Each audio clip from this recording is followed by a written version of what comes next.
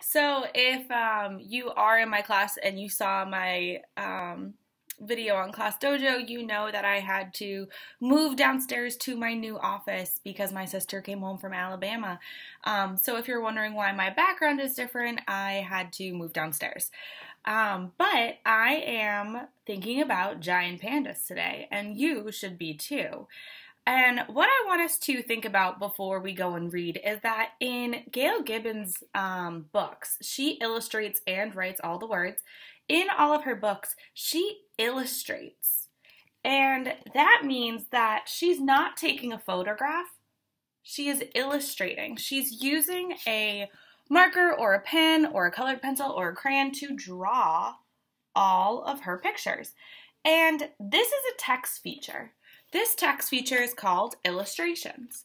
And as I flip through her book, I, of course, noticed so many other text features, but I want us to think about illustrations. And I want to look at this page right here. And my question to you is, why do you think she's using illustrations instead of photographs?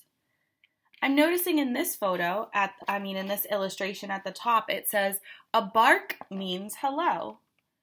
So pandas can communicate, and a bark, if they bark, it means hello. And then in this illustration, it says growling or snorting means I'm frightened. Now, as a teacher who has read so many children's books, and I'm thinking about why did she choose to illustrate instead of just having someone take a photo?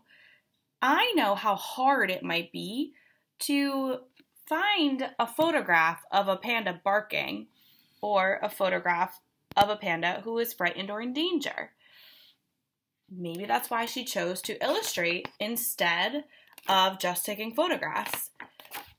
I also know that maybe getting a close-up, like the very specific close-up you want, might be really difficult if you're out there just trying to take a photograph. So I'm noticing this illustration is a close-up of the claws and the thumb of a panda.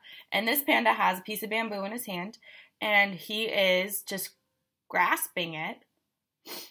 But as an author, I might choose to draw instead of trying to find a photo because I can get exactly what I want. And I don't know if that's what Gail Gibbons was thinking, but that's what I'm thinking. When I look at text features and I'm noticing that the author is using illustrations instead of photographs, I'm thinking, well, maybe she couldn't find what she wanted in a photograph, and that's why she chose to do illustrations.